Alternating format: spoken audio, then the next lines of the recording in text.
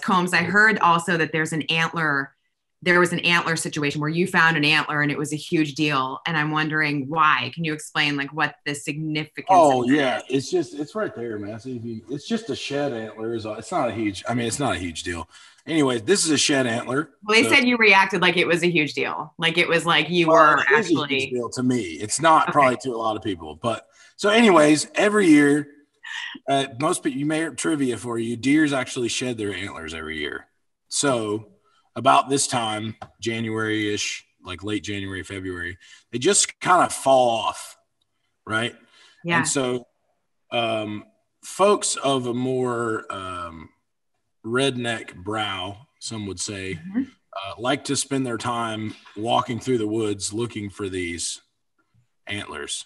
It probably sounds really sad to people that are listening to this, but I do spend a lot of time in the woods. And so around this time, I try to go out and say, well, I'm going to go out and try to find a shed antler. And so we had found some last year. I hadn't personally found any last year. So this is my first one that I found here at our property. So I was just pumped that I had found one. It's not the biggest one. The big one's over there. Go get that big one over there. Oh, it's right there. It's right there.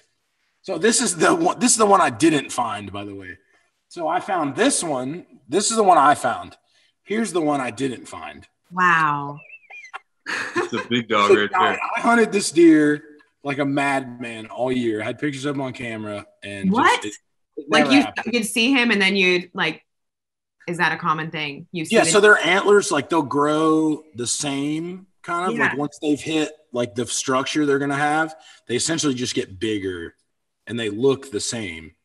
And you can tell, like I could tell on camera this year that big antler, I could tell it was the same deer that shed that antler, but he never came out. So I don't even want to talk about it.